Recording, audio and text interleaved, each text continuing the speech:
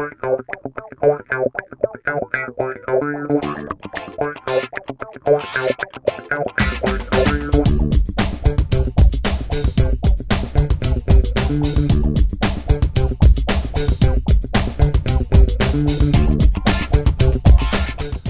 people of the internet. This is Scott with CircWorks Art Labs, welcoming you once again to our underground laboratory where we're always working on improving our arsenal of robots, alien zombies, and other imminent threats to humanity. And in that other category, we are also working on some Miscrits, or we have been, and we had to take a little break, and I apologize for that. We had some major malfunctions here in the lab as far as the computer labs go, and we lost a lot of information, unfortunately. So I actually had to redraw what you saw in the last Miscrit creature creation video, the line art portion. So, but I did redraw that, and since then we've went ahead to the next step. So a little bit of a setback, so I apologize, and I thank you guys for bearing with me through that. But we're going to get back to it. We are going to color our Miscrit, and that's pretty much going to complete this this Miscrit Evolution 1. Now, if you want to see more of these, it really would help out if you guys want to subscribe to the channel.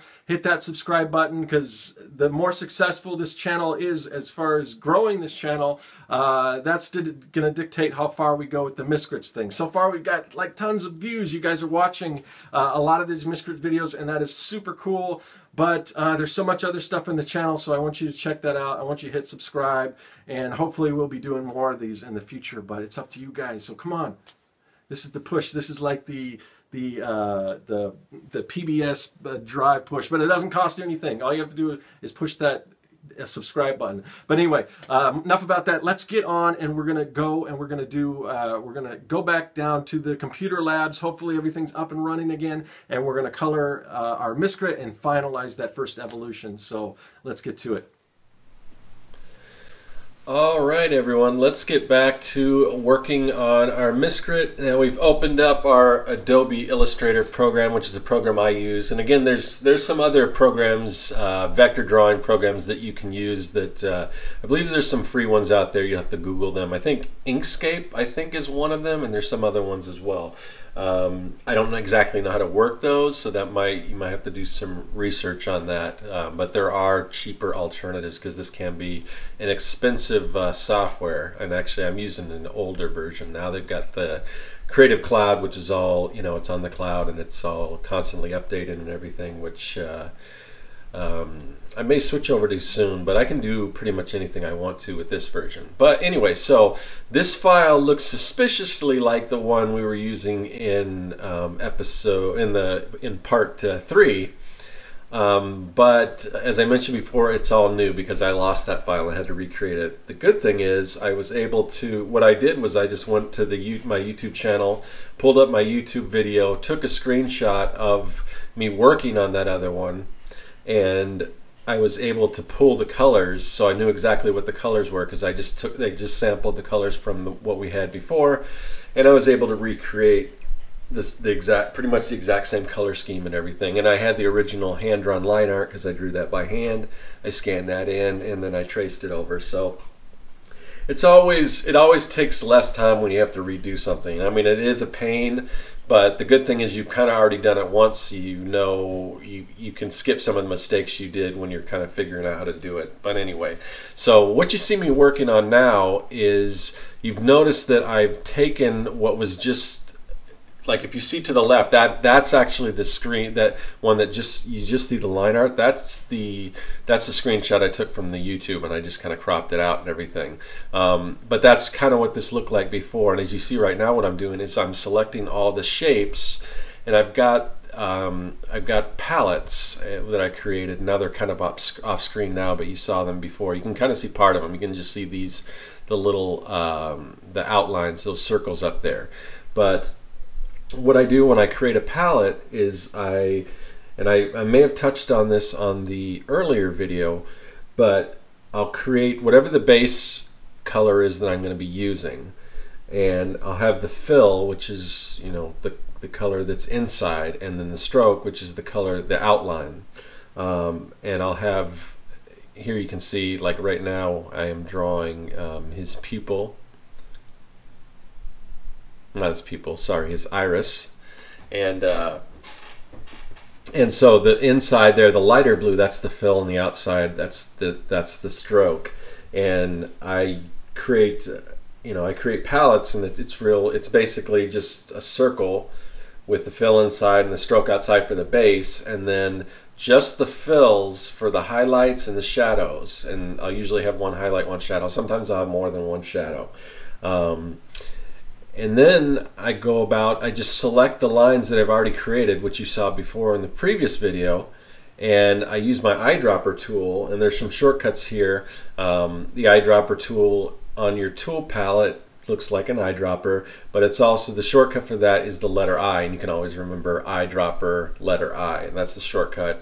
And you click on that, and as you can see, that come up right there, and I just select the color on my palette, and I select the shape I want, click the eyedropper, touch the palette I want, and it'll convert it from just the stroke, the outlines, to the fill and the stroke. So now that I have pretty much all my fills and strokes, everything's solid colored. Now what I'm doing is I'm going to go in and I'm going to add my highlights and my shadows. And the way I do that is there is on your toolbox where all your tools are, and this may differ depending on what version of this software you're using. On mine, CS5, the second from the bottom, there's a little icon that looks like a circle, a white circle with a dark square in front of it, and there's a tool inside. There's three. If you click on that, there's three, and I'm sorry you're not seeing that on the screen right now. It might pop up as I go, and if you can, it's kind of sped up, so you kind of miss it because it's so sped up. But you'll have three options. You'll have one that says draw normal, draw behind, and draw inside. And what I do is I use that draw inside function. So I'll click on my shape, and then once you click on that, you're going to go to draw inside, and you're going to click on that, and what's going to happen is you're going to have your bounding box, which it's basically anytime you touch on a shape, you're going to get this box, and it's got these little handles on all the corners, and that's your bounding box. You're also going to have, when you click on draw inside, you're going to have a dotted line around that, and you can kind of see it pop up as I go along, but you can't draw in that shape yet. You have to click on your artboard, and once you click on your artboard, then the bounding box will go away, and you'll just have that dotted line, and that means it's ready. You can start drawing in it. And then what you do, and the purpose of drawing inside, it seems to save some time, because it's just going to allow you to draw in the shape you're drawing. So as you can see, I kind of went around the outline, and that's not going to show up. You can watch as I do this. The only thing that's going to show up is what's in that shape, and this really speeds up the process drawing like this. You can just look for my examples. You can see, and this is sped up, but it's still a lot faster. There are some drawbacks, and not everyone that draws Miscrits likes to do it this way, because sometimes going back and editing it, like a lot of times when we do special versions or dark versions or whatever, sometimes it's kind of hard to go back in and select those different shapes to change the color. It's not impossible, but there are some tricks to having to do that. And some people, especially if you're handing off to a different artist, it can be problematic. But since this is just me drawing this, and I'm the only one working on this, and because I'm not really working for a Broken Bulb anymore, so I'm not getting paid for it, so I'm going to try to do this as quickly as possible. But even when I was working there, this is the technique that I used, because I could just get a lot done a lot quicker. So once you can kind of see that box around, and you can see once I start drawing in. So definitely use the draw inside function. Now another thing you want to consider is, once you're done drawing your shape, you're going to double click on your artboard, which is just the white area of your board here, anywhere, and that will deselect it. Now if you decide you want to go back into a shape that you've already drawn inside, you you'll select it, and then you'll try to go to the same thing, that little circle with the square in front of it icon, the second one from the top of your toolbox, the one that says draw normal, draw behind, and draw inside. And you'll notice that your draw inside is grayed out, which means you can't do anything with it. And now there's a workaround for that, and all you have to do is, if that happens, if you've already drawn inside a shape and you've deselected it, it won't let you go back in unless, instead of clicking your selection tool, which is the black arrow, and that the shortcut for that is the V button on your keyboard. And you can just remember the V because it looks like an arrow. But if you want to go back in and select an area that you've already selected, that you've already drawn inside, it won't let you. Use the direct selection tool, which is the white arrow, and the shortcut for that is the A tool, and you can remember that because it's the other key on your keyboard that looks sort of like an arrow with a line through it, an A. Now if you click it with your direct selection tool, it will let you use the draw inside. So it's kind of a weird thing, but there's a little workaround. It took me a while before I realized that, because I was like, when I first started working with this, I'm like, oh, I can't forget, I got to do everything at once because there's no way to go back in there, but there is, and it's just using that direct selection tool. So anyway, as you can see, I'm starting to add more highlights and more shadows and everything, and that's really kind of what pops it out. You want to be conscious of, again, we've talked about this before, but you want to think of everything sort of as a 3D shape, so you want to know where your shadows are going to be. So, each one of these little shapes that we've created is, we try to look at that in a 3D space. So wherever the sun's coming from here, it's going to be the upper left, and then so we're going to fill the other. If you think of that as like a ball, like if we're looking at kind of the muzzle of his face. Now it's not a total ball, it's a little different shape, but you can kind of see where it kind of curves around, and it's got the shadow on the other side and on the highlights on the top there. So and you want to just do that with pretty much all your different shapes. Now here I'm kind of going in with the fur, so just add a little bit of highlight to kind of pop that out and everything. And you just keep working at it like this. It's once you've, it's a lot of repetition. So once you've kind of got one portion down, it's at least as far as the coloring portion of this. You just, keep working at it, and then sometimes I'll go in and, like, right now, if you look at the bottom, like under, he's kind of got that red fur and the blue underneath, like his torso, where his legs meet. I do have one shadow in there, but to me that's not enough. So I'm probably going to go in and add a darker shadow. Now the one thing, when you are drawing a miscrit, you've got your strokes, the outlines around each one, and you want to make sure that is the darkest of that particular color. So with the red, you've got, you almost go to black. When you pick your colors, you can go, get your red, then get your shadow, and then even darker than whatever that shadow is going to be your stroke. You still want a little bit of a red tint to it, but you want it to be closer to, have some more black in it or whatever. Or with like the yellow, you can see it's almost the outline for that, like on the tip of his tail there, you'll see it's almost like a brown, kind of an orangish brown. So just depending on, like if you look at his toenails and his fingernails, they're kind of like a creamy color. That's not going to be as close to a dark. Sometimes I see people, going a little darker on those outlines, and that's fine. That's sort of a personal preference. I don't like them to be too dark. But anyway, so make sure that your darkest color is your stroke color.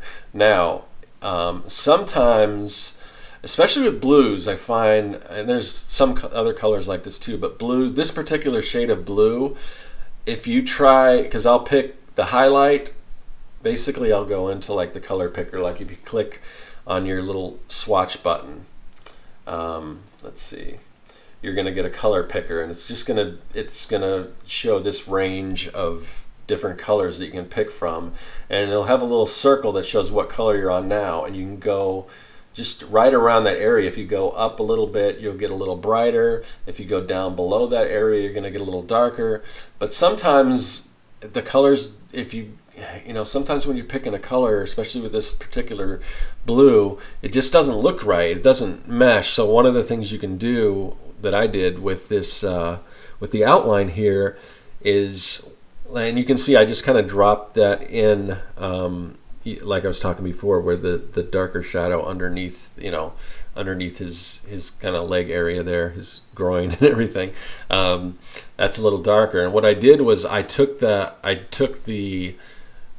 darkest color, that outline, that stroke, that blue stroke, bluish green stroke, and made that the color of the shadow, and then I just made it a little bit transparent. You can play with the transparency, so otherwise it's going to be the exact same color of your stroke, but if you just adjust the transparency just a little bit, then you're going to get, a shade, and it's also going to blend with the color that's in back, so that's going to help it kind of match with that color, because you're getting some of your base color shining through, and you can avoid colors that just don't seem to work exactly right. Now here what I'm doing is I've created one version of this little bulb, and I'm just duplicating it. I'm copying it. Now here I kind of adjusted the size, and I'm going to rotate it a little bit, just so it, because in certain perspectives as it wraps around, you're going to notice that the bulbs are going to be more like an oval shape rather than just round.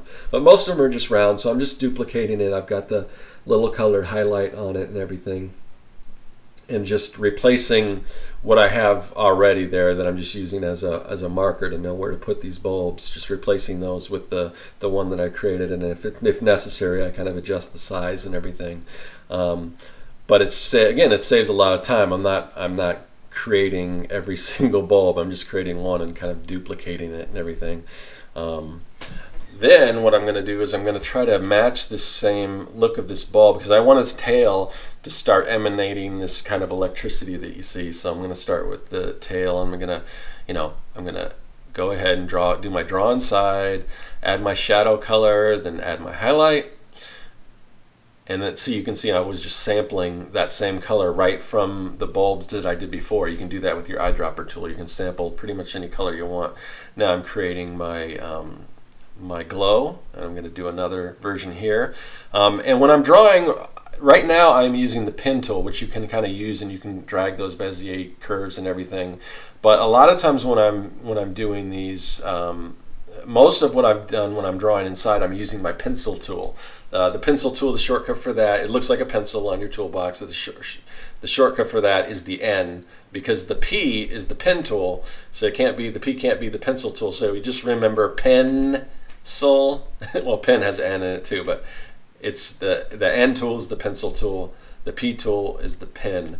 But the pencil tool allows you to kind of just draw like you would normally. The pen tool, again, you have to drag these points and everything. So if you're good at it, if you have good control of your pencil tool, you can draw your shapes and everything with the pencil tool when you draw inside and everything like that. So anyway, I hope this made sense. There's a kind of a lot to cover, and I know I'm kind of blowing through stuff like that. But if you have any questions, let me know. And again, please subscribe, or looking to try to get some more subscribers, because we want to do some more of these Miscrit videos. But again, that's all going to be dependent on how many more subscribers we get. If enough people want me to do more of these Miscrit videos, then show that by subscribing to the channel, and leave a comment if you have any questions, and like the video and do all that stuff. And hopefully we'll do another one of these, hopefully, because I'd like to do the other evolutions, but that's up to you guys. So let me know by subscribing to the channel, and we get enough people interested, we'll continue on with this series. And thanks a lot, and that is all.